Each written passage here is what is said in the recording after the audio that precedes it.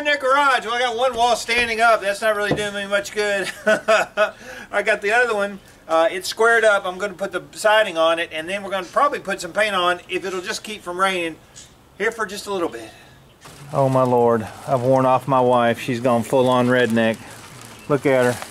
She's out in the dirt, and she ain't even got no shoes on. What's wrong with you, girl? Hey, girl. I married you. What? I married you. Don't you start with me. Where's your shoes? Huh? On the directions it says to shorten one of the panels, which I don't know why you have to shorten them. Can't they cut them the right length? But anyway, you shorten one of these long panels and then you lay them out. Then it says it extends 3.5 inches, but it doesn't say anything about cutting it to match 3.5 inches. It just shows it being laid down here. So I don't know. So my common sense brain says 3 inches is going to be the end of that board right there where the front panel goes on, and up at the top. But I didn't cut it because I guess that's why God in Milwaukee made Sawzalls, right?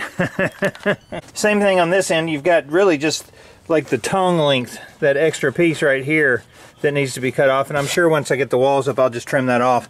I also added another 2x4 along the base, which gave me another, you know, 1.5 inches, 2 inches of height. Since I'm 6'4", I figured, what the heck, I've got extra from the floor that we didn't use. I'll just go ahead and put one more 2x4 up there and nail the crap out of it. So I got one wall standing up. So I just have to build that one long side wall just like this one and get it put up, and we're ready to put the top on it.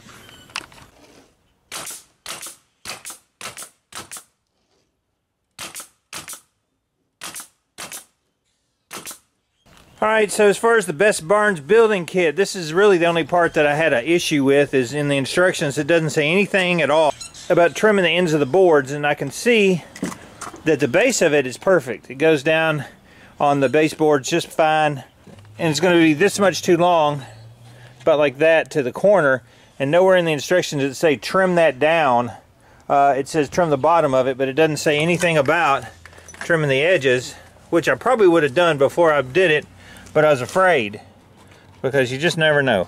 And this wall's ended up exactly the same, so it's not like some weird thing. I wish they'd put that in the instructions. It would have saved me a little time of making sure that I didn't need to do something different. But you have to lay it out this way so it lays in on the studs correctly.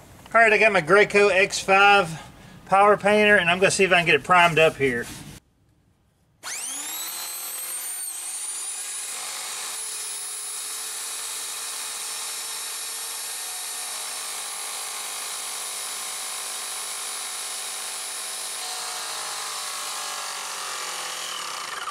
Alright, this is the business end, and I'm going to see if it's got any pressure.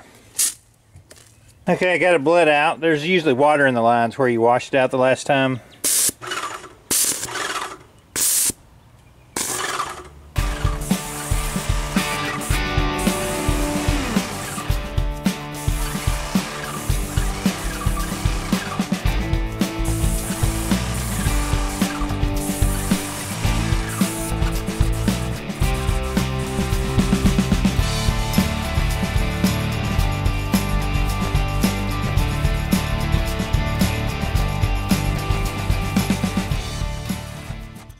Alright, so there's one wall on the two ends.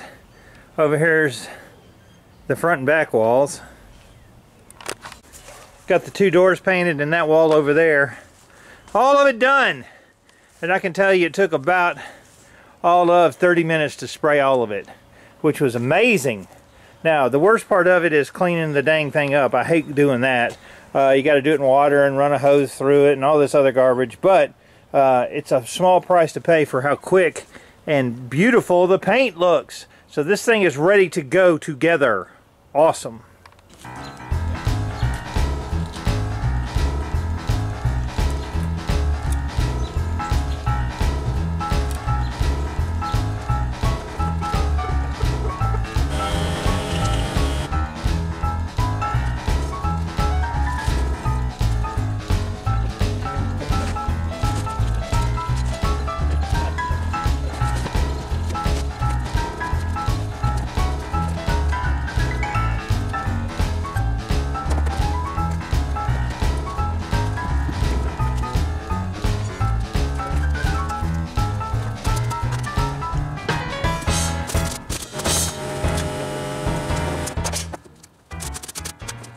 Alright, so I'm inside my storage building. How cool is that?